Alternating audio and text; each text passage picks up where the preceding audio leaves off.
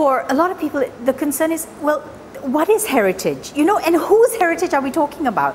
You know, is it that we don't remember or we wish to forget about things which are not very savory, yeah? You know, of course, we love the beauty queens. You know, sometimes someone is a beauty queen.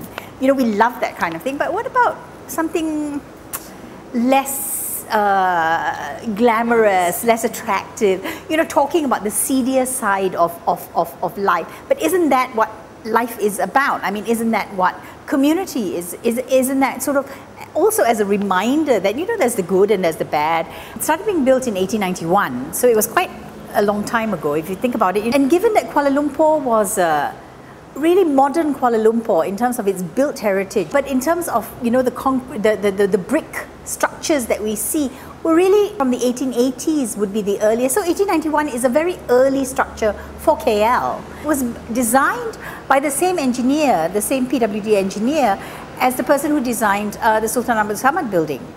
They were large structures, of course, you know, and one was, of course, the Sultan Samad building is the seat of government, so to speak, you know. And then there's this other building, which makes a statement, I suppose, about a justice system on a large site. And again, the records go back to actually saying the property was bought and then building this building based on a form of a jail, which was taken from Kandy in Sri Lanka.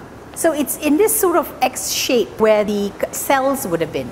But then there were other buildings within that ensemble of buildings, and all of that would have been covered by, you know, surrounded by the wall. A range of these sorts of structures as you would within a prison. Is it only for the authorities to decide? Is it only for government to decide? You know, or should there not be more conversation in some way with the general? Because if you look at this Pudu Jail thing, what is interesting about it is that previously, when there were other buildings that were being demolished in KL, and what would we say would have been the most you know, significant difference? Yeah, is that in those cases, well, not so much Bock House, but I would say in terms of BBGS and maybe the Eastern Hotel and some of the other structures, there was less public outcry. I would say is that, you know, if you don't listen to what people consider to be important to their identity.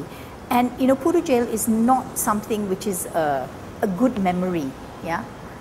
On the other hand, it was a fantasy. If you think about it, you know, somebody spent a year painting that wall, this Chinese prisoner, you know, and if you look at the green beach, you know, pastoral scene that he painted, I just think, you know, as a psychologist, if one was a psychologist, it would be really quite interesting to and you know, the freedom and the escape of that particular, you know, piece of artwork, so to speak, you know, getting into the Guinness Book of Records. It must have been important enough, you know, for somebody to say, hey, 384-meter long canvas, you know, and then now we say it's not heritage, and now we say it's not important.